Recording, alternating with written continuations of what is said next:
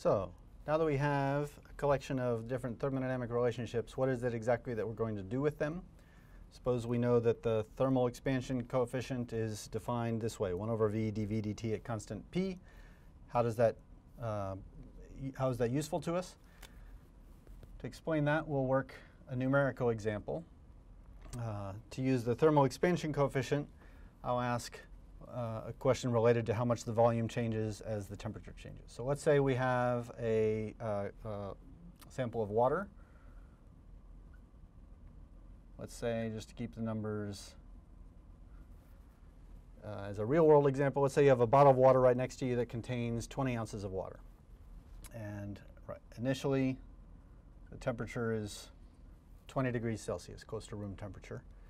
And so you walk outside on a hot summer day, and the temperature increases to 30 degrees Celsius. The volume of that water is going to expand as the temperature increases by 10 degrees Celsius. The question is, how much can you expect the volume of the water to expand in response to that 10 degrees Celsius change? If we know, let's say we go and look up the fact that someone has measured the thermal expansion coefficient for water at room temperature, and that value is 2.1 times 10 to the minus 4 per Kelvin. So that's the value of this thermal expansion coefficient. To answer the question of how much the volume changes, we remind ourselves again what the definition of alpha is. Alpha is 1 over v dv dt at constant pressure. If I rearrange that equation, let's go ahead and put the v and the alpha and the dt on this side. So v alpha dt is equal to dv, as long as I do that process at constant pressure. So if I integrate dv to get delta v, the change in volume is going to be the integral of v alpha dt. So from t1 to t2, integrate v times alpha times dt. So how do I do that integral? I can do it the easy way or the hard way. If I'm extra careful, I know that the volume is changing as the temperature changes. In fact, the thermal expansion coefficient is a little bit different at 30 degrees Celsius than at 20 degrees Celsius. But over a 10-degree temperature change, I can expect that those two numbers won't change a whole lot. You know from everyday experience, the water may expand, but it's not going to expand a whole lot. So that's going to be approximately equal to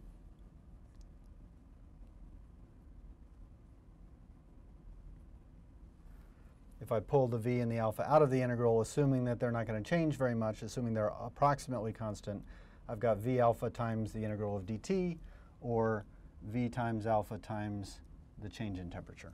So that's the simplest way to approach this problem if we can assume the volume's not changing much because the temperature change is relatively slight. So then the change in volume is going to be the initial volume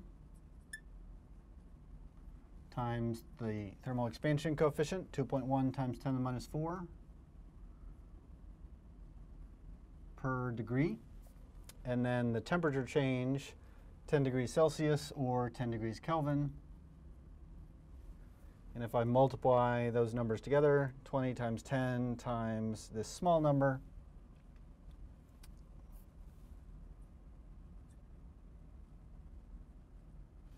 units-wise, Kelvin cancels as it should, and my change in volume just has units of the same volume that I started with. So that 20-ounce container of water is going to expand in volume by 0.042 ounces as I heat it up by 10 degrees. So the volume is going to change from 20 to 20.042 ounces, and at least to the number of sig figs that I cared about when I wrote the problem down, that's a negligible change in volume. That change of volume of 0.04 ounces, an ounce is about 30 milliliters, so that's in the vicinity of a little larger than 1 milliliter. So the volume is going to only change by 0.04 ounces, a little larger than 1 milliliter. That's not significant if we're talking about the volume of a bottle of water. If we were doing an analytical chemistry experiment where we had filled a volumetric flask with exactly 20.000 ounces or 500 milliliters exactly, then that volume change of a milliliter might be significant. So it depends on the context of the problem whether that's significant. But this gives us an example of if we know the numerical value for one of these thermodynamic derivatives, how quickly V changes with respect to T, then we can use that in a problem to quantify how much the volume changes in response to a particular temperature change. So that's very often how we use these derivatives. If we know dx dy at constant z is equal to some numerical value, then by rearranging the equation in essentially the same way we did over here, then the change in x is going to be w times dy, and for small changes, that's going to tell us, roughly speaking, change in x is w times the change in y for a quantitatively finite change in delta x and delta y. So often we'll use these thermodynamic relationships in the way we have here. If we're given a thermodynamic relationship, we can determine change in volume when the temperature changes. Probably more often, you don't know when you're given a problem, when you run into a situation in the real world, which thermo relationship you need. So for example, let me phrase another example, more like you would run across in an everyday situation. Let's take a very similar problem. Let's say I have my 20-ounce bottle of water, 20 degrees Celsius, 1 atmosphere pressure. But now let's imagine instead of walking outside in the summer and the water heating up at constant pressure, now let's say I squeeze the bottle of water. If you grab the bottle of water next to you, squeeze it until you've exerted 2 atmospheres pressure rather than the 1 atmosphere provided by the atmosphere. If we do that without changing the temperature, we can ask how much can you expect the volume of the water to have decreased in response to that change in pressure. So notice I haven't given you any more information than that. That's typically the problem we find ourselves faced with. We know how much some variables are changing. We would like to know how much other variables are changing, and it's up to us to figure out which thermodynamic relationship we're interested in. So if we want to know how much V is changing in response to a change in P, we would like to know that derivative. How quickly does V change as P changes? We're doing that isothermally. I didn't say that, but if we add the restriction that we do that isothermally, then what we're interested in, the thermodynamic relationship we're interested in, is dV dP at constant T. So now we figured out from the statement of the problem which thermodynamic relationship we want. Now it's up to us to find what dV dP at constant T is equal to.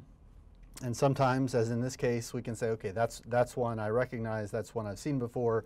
We've seen the definition of the isothermal compressibility is minus 1 over V dV dP